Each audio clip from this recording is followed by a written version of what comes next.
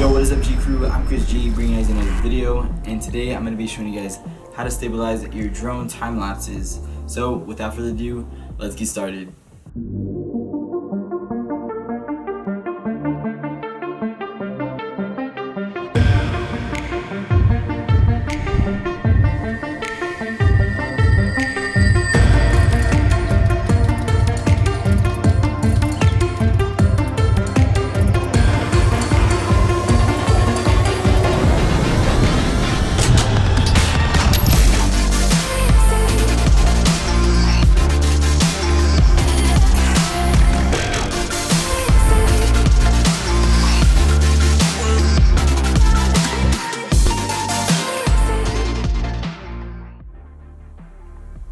So that video was for my church when we did our groundbreaking announcement, and yeah, so let's get started with the time-lapse tutorial. So first thing we're going to do is actually open up After Effects. So I need to go to my Creative Cloud, and then I'm going to open up After Effects. So the reason why we need to go to After Effects is because we're not only going to use the stabilizing, the warp stabilizer, we're also going to use motion tracking. So that is going to be another element into our video that's going to make it that much better. So just stay tuned for that as it loads, because it's taking a while. Cool. Alright, so what we're going to do now is hit OK here, get rid of this warning sign about my disk cache being full. Oh my goodness. Okay, so we're going to open up a new comp. We're going to make it 24 frames, and that should be fine. And then what we're going to do here is hit OK, and then we're going to take off caps lock because we don't need that. And then what we're going to do now is go to our project. We're going to import the files that we need. So if you have a drone, you'll notice that you have a time-lapse mode. So I'm not going to show you guys how to do a time-lapse with the drone itself. Maybe I can do that for a future video, so just let me know down below. So yeah, but once you've already taken the pictures and you try to put it into a time-lapse, you'll notice that it's very shaky and very wobbly, and it's kind of very jittery. So we're gonna fix that. So right here I have all the pictures. Just go to my church. I have a bunch of files, guys, don't worry about that. And I already edited the photos, so these are the original shots right here. But if I come over here, you'll see I have my JPEG shots. So if you haven't seen already how I imported a bunch of files, you can go see my hyperlapse video. I'll put that in the link in the description below. So yeah, but just a quick overview. Pretty much I'm just going to select the first footage, and then I'm going to force alphabetical order, and then I'm going to import it. So what it's going to do now is it's going to make it as a video. So as it's going as a video. So anyway, so I'm going to upscale it right here just so that way I can match it to the frame. So about, let's see, 37, does that work? I mean 35, let's see. Okay, 35 is a little bit too small. I'm going to do 35.3, and that barely covers everything. So sick. Sweet, first thing is done. So if we were to check it out right now, see, that's cool, it's a cool time lapse, you know, the idea is there, but it's not ideal. Okay, we can make it pretty clean. So what we're gonna do now is we're gonna go into the footage. We're gonna right click it, and we're gonna put track and stabilize, and we're gonna track motion. So now what we're gonna do is we're gonna zoom in like so, and H on my keyboard so that way I can drag it and hit V again. I'm gonna put this on the top of that point right there, so that way I have a reference point. So once I've done that for the first frame, what I'm gonna do here is I'm going to let's see, I almost kind of forgot how to do this, so I'm kind of doing this as I go because I pretty much know how this goes already. Stabilize motion, no, track motion is what I want to do. Did I just do two of them? Yeah, didn't mean to do that. So what we're going to do is select this one, cool, and then we're going to hit play, and usually it'll do a decent job. So as you can see right now, it's doing a fantastic job tracking it, and I'm actually very surprised it's tracking it pretty well. Usually you have to change the scale of the 4 pins around it, but it's honestly already halfway done. And I'm actually freaking out live right now. how awesome it's doing. So it came off screen, that's because I'm zoomed in. Seeing how well it's been doing, it's insane. But you can see it started off right here and it went off. So I'm going in blind, boys and girls that are watching.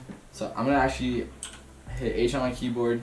So it looks like it stuck all the way through, and it really did. So now what we're gonna do is we're gonna hit how do you oof.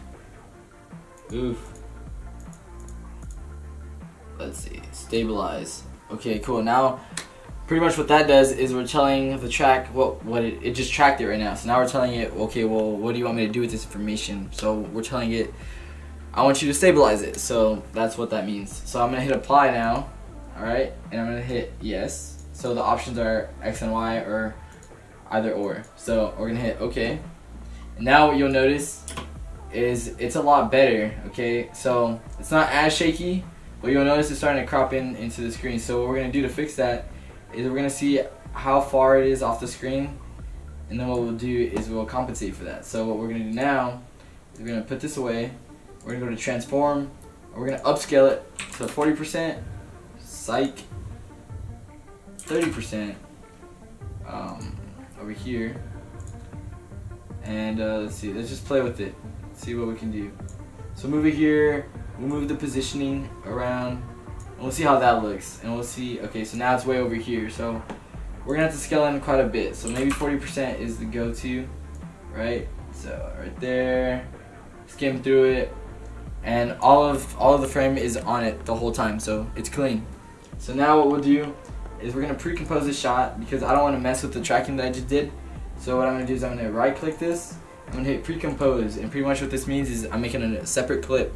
While I'm making all of that, that effect that I just added, which is the tracking, I'm gonna make that a part of the clip, and making it a pre-composition is gonna say pretty much that it's a fresh clip, but it's already included. So it's pretty much all you gotta do is hit. Hold on, let me figure this out. I think leave all attributes. So let me see if it's there. Okay, no. So I'm gonna hit Control Z. What you want to do is make that pre-composition, and you want to hit move all attributes, so that way all the information goes inside the pre-comp, or else it would just keep the motion tracking out, and that defeats the whole purpose of what I'm doing. So now that that's done, you'll see that the tracking thing isn't on there if I hit the down arrow. So now that that's good to go, what we're going to do is go to click here, and we're going to hit warp stabilize. And so now what that's going to do is it's going to do another stabilization on its own. So usually warp stabilization does really well. I did the motion tracking first, so that way it can pretty much I can do the manual work and make it easier for the computer instead of having the computer guess, because I've done this before. Obviously you saw the video, but and I posted it for the church, so it looks good. It's like completely clean, but now I'm kind of doing it the other way around. So at first I did the warp stabilization, and then it helped out, and then I did the motion tracking, but then it still needed another warp stabilizing. So instead of doing 3 steps, I'm going to do 2 steps, and then I'm probably going to enhance the warp stabilization. So while all this is going on, I'm pretty much just telling you guys like the whole process of it. So I'm kind of giving it like a double whammy, you know, with the motion tracking, making sure that that point in the tower is going to stay in that specific spot the whole time. So if I were to put my mouse on that, or the mouse cursor, sorry, over where it was, it's going to stay there the whole time. And the reason why it's very jittery and shaky for the time lapse is because the drone's fighting the wind the whole time. So knowing that the wind is moving the drone, it's actually really not that bad. So props to, you know, DJI for making insane drones. This is shot with my Mavic 2 Pro, so really cool. And I was going for this orange and teal kind of look. I didn't want to bother editing the colors again because I really don't need to.